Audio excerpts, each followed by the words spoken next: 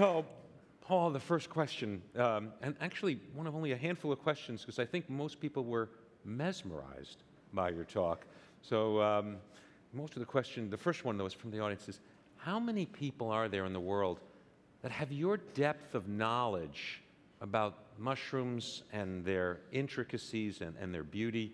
How many of you are there? Very few. The science is totally underfunded, underappreciated. How many people like me, I can't even begin to describe, but there's probably... You know, I didn't mean that personally.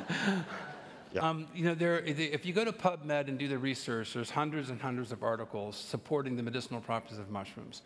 You know, I have a habitat to human connection, a belief system, and I think that, you know, the cellular bridge between habitats and human and animal health is mushroom mycelium. That's what my books talk about.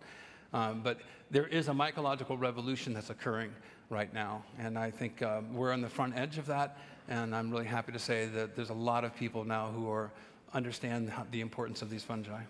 Well, you talked about the knowledge of the ancients, and you know, you went all the way back to the Greeks, who basically understood this intimate connection between man and nature. And needless to say, the Native American populations lived in a very different way on the land and with their relationship to the world than we. Do you feel a kinship with that kind of lineage yourself? Well, I think from a lot of the talks today, we're looking at system approaches. You know, the magic bullet, target-specific drugs, yes, they're very effective. But when mushrooms have like anti-inflammatory properties, antioxidant properties, cause apoptosis, anti-cancer, antiviral, antibacterial, what drug does all of those? None. Mushrooms do. They're functional foods. These are medicinal foods that empower your baseline of immunity. And they have an armamentarium of many, many benefits that can help us modulate disease. And I think that's what's really exciting about them, is these things really support the immune system at a very basic level.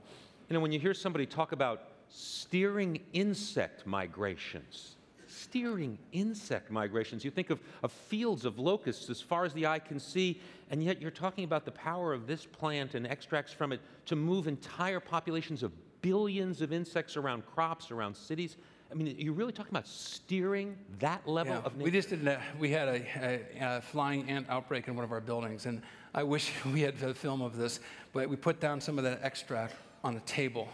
And within 5 to 10 minutes, several hundred flying ants vectored and going directly to that extract. This is absolutely huge. I mean, you cannot underestimate the importance of this discovery. And I've received five patents on this so far. The last patent I received this year, the last 2 patents, gives me insects without restriction to species. And 3 days before TEDMED, I filed another 72-page patent on zoonotic diseases vectored by arthropods and insects. Well, there's no question that I think you've delivered on my promise that the guy who's talking about mushrooms has something to share with everybody here.